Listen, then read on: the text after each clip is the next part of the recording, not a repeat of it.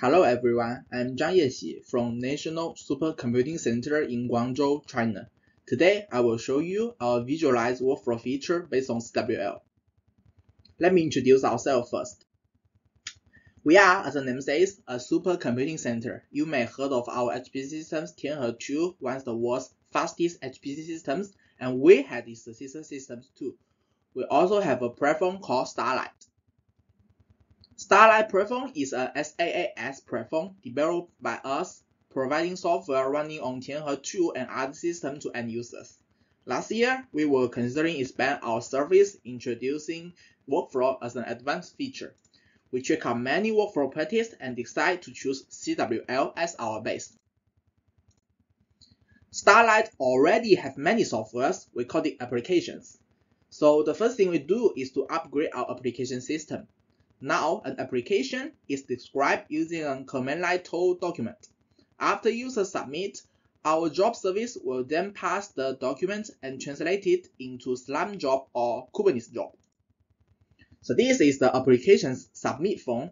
The blue part is where to choose the running environment and resources. The red part outlines inputs.json corresponding to the input fields of document. Our application editing page also upgraded.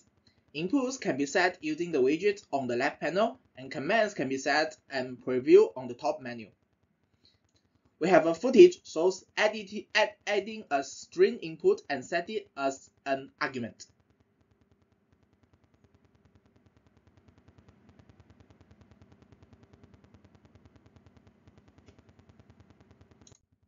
After these transitions, our users now get many CWL documents, so they can use our workflow editing page to merge these into a workflow.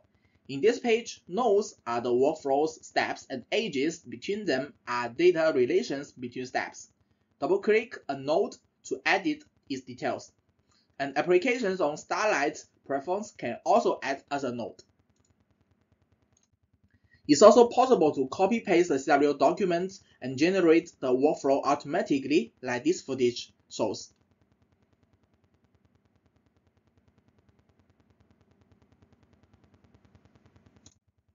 After done editing workflow, it will become an application in Starlight. Therefore, you can use the similar submit form to submit a workflow job. You may need to choose running environment for each step or step group, like this blue part. You can also use a visual way to check the progress and results of a workflow. In this page, every step and its corresponding job is listed.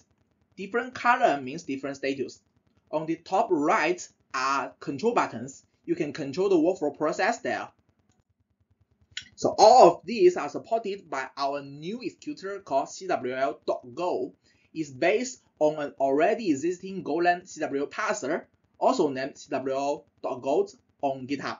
Our executor can do real parallel execution for scatter steps. It's also highly extendable. You can change how it executes and access files just by adding a new Go interface implementation. Therefore, it can be used in any platform. This is precisely how our workflow modules work. Visit our GitHub if you need more info. So, to meet our users' requirements, we also add some features in our platform. The first one is loop features, which can make a step repeat running until it meets the condition. This is a common thing in HPC field.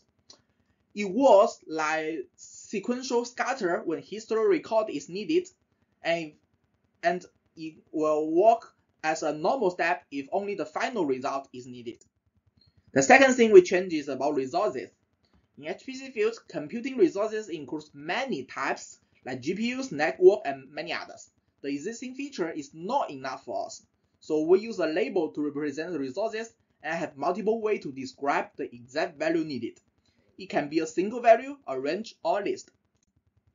That's all my talk. Thanks for your listening. The community really helps a lot in our platform developing. If you have questions about our work or our platform, you can contact us using the email below or visit our website. Thank you.